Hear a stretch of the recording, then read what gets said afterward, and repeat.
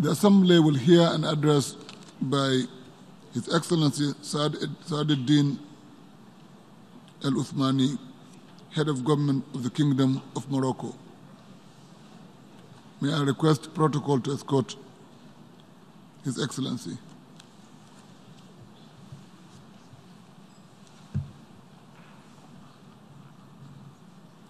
I invite him to address the General Assembly.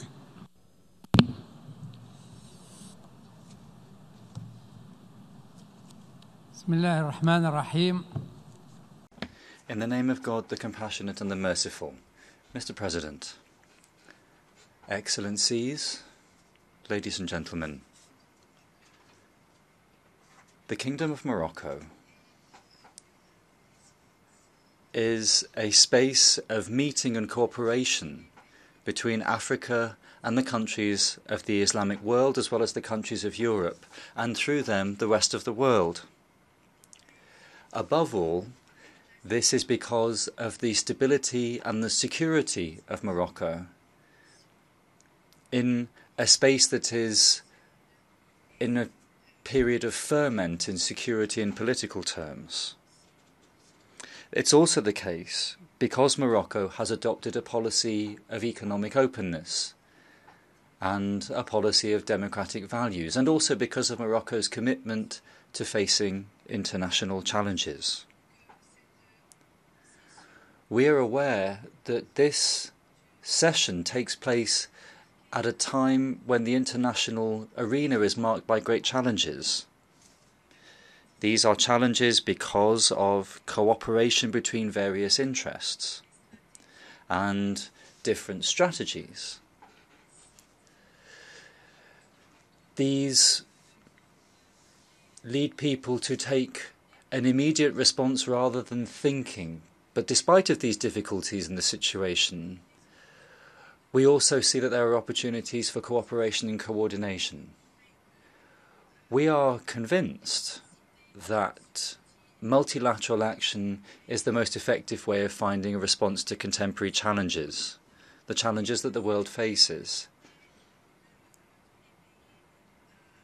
The best thing is to join the capacity of each country together to face challenges such as climate change and to achieve sustainable development, as well as to deal with the flows of migration and security challenges, terrorism or violent extremism, human trafficking. All of these challenges require cooperation through a multilateral framework.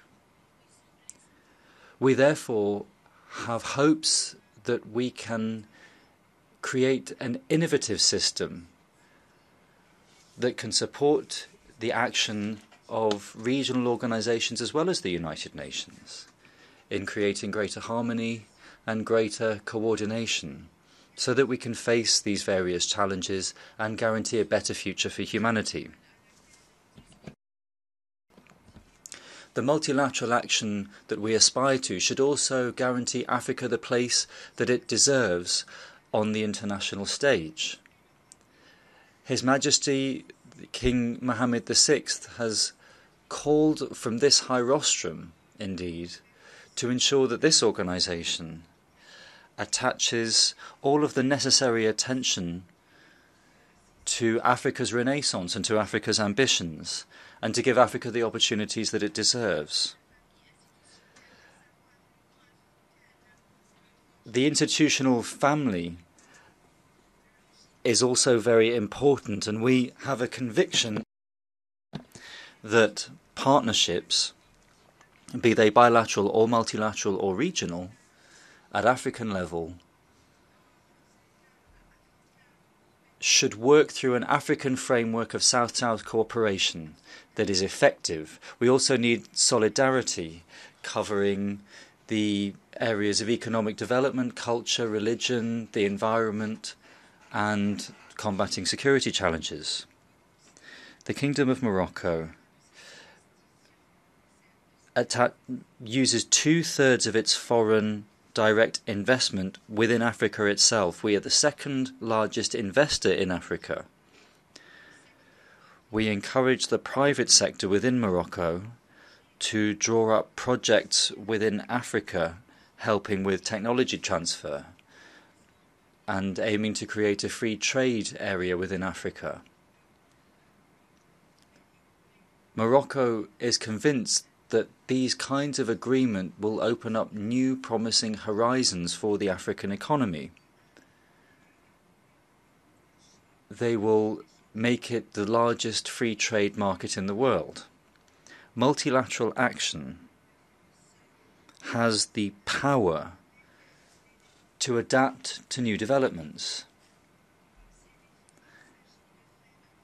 When we look at these challenges, we have to face security challenges, including terrorism, and we can do this through active and practical cooperation in a number of different ways. The action of the Global Counterterrorism Forum is important here. My country chairs that forum jointly with the Netherlands, and that forum will continue its action. The co-presidency of my country is a recognition of our efforts in this area. We have developed a global strategy, a strategy that is multidimensional, in harmony with the United Nations Global Counterterrorism Strategy, while also including cultural, religious, social, and human rights considerations, as well as, of course, security. This national strategy extends across the continent now. According to the instructions of the King, His Majesty, King Mohammed VI, we have gone out to our brothers to help to secure the formation, or the training rather, of religious leaders and imams, and to call for tolerance. The second part of our strategy aims to address the issue of migration, and it does so through working with different countries.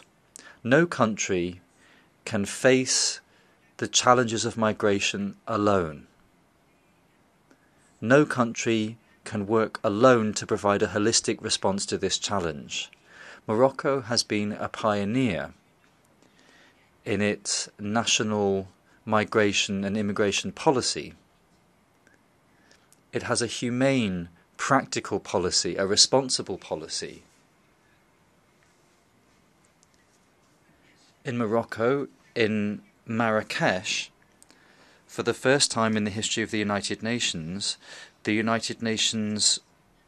ratified a document, the Global Compact for Migration, and other international agreements covering immigration. It wasn't a case of levelling accusations, it was instead a joint vision where each party could find its interests represented without them being stigmatised, without being reduced to stereotypes, but rather this was a question of having social governance that was more broadly spread, that was fairer and that was more humane and guided by a sense of joint responsibility.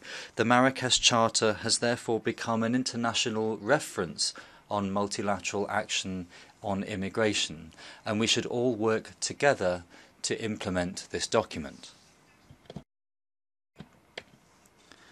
Morocco has also worked in favour of immigration, and this is part of the King's vision, King Mohammed VI, as an African leader on issues of immigration.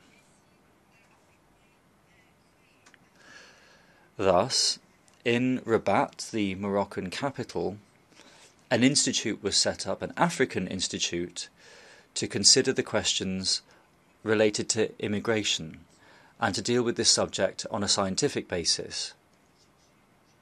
We must also address issues of climate change. The COP22 summit, which took place in 2016 in Morocco, is another example of our commitment to facing the impact of climate change.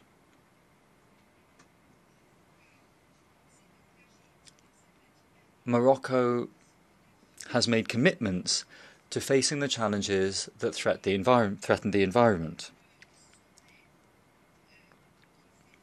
The summit that took place allowed us, or allowed African countries in particular, to build their coordination in facing the impact of climate change. There were various initiatives, and among these were initiatives concentrating on sustainability, stability, and security. There was also the 3 S's initiative, led by Morocco and Senegal. This was an initiative bringing together 14 African states who came together to respond to 3 major challenges. They did this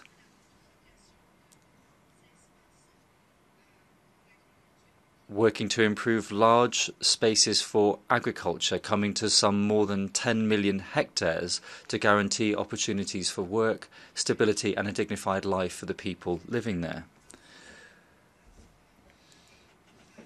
Human development and sustainable development are also important, and this is entirely in harmony with the 2030 Sustainable Development Agenda of the United Nations.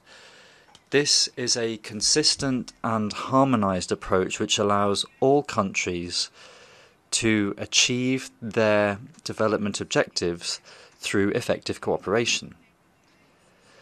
Morocco is convinced that there is a need to meet our objectives at national level, and therefore the King, His Majesty, launched a development model, a social justice model, which aims to reduce social inequality and to promote an economic system that is better developed. Morocco also launched a call at continental level to build capacity for sustainable development within Africa. And we're stressing the effectiveness of South-South cooperation in favour of development within Africa. Ladies and gentlemen, the multilateral system that we aspire to also works to maintain international peace and security.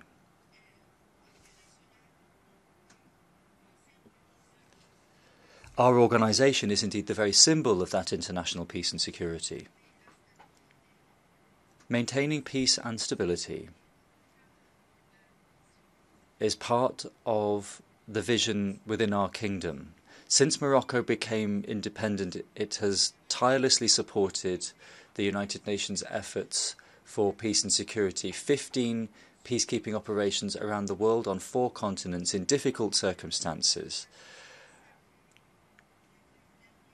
We have participated in these operations through the last 20 years by sending Moroccan forces, in particular in the Democratic Republic of the Congo and in the Central African Republic.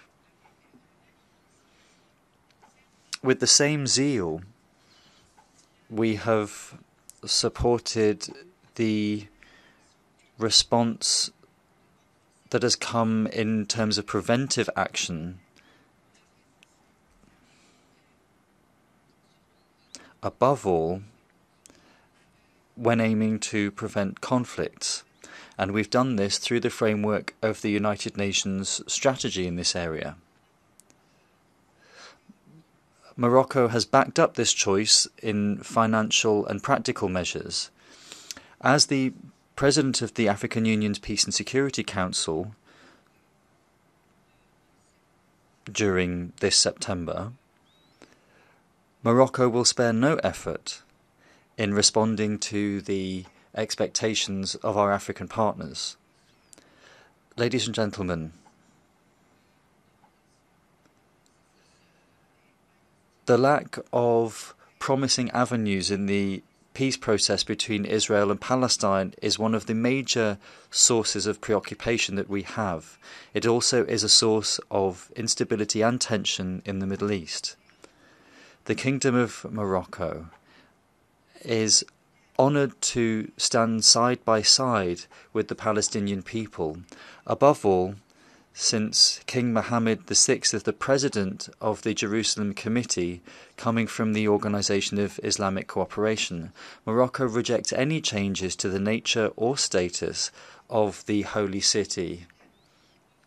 We reject the settlement policy.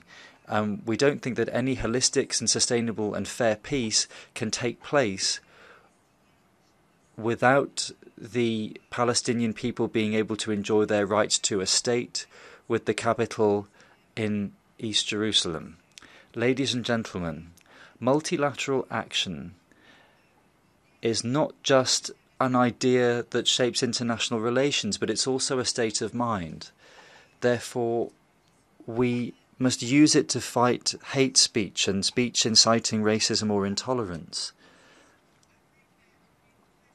Such speech runs counter to ideas of peaceful coexistence, respect for human dignity, and altruism. Morocco values its multifarious identity, and it has faced hate speech and Islamophobia.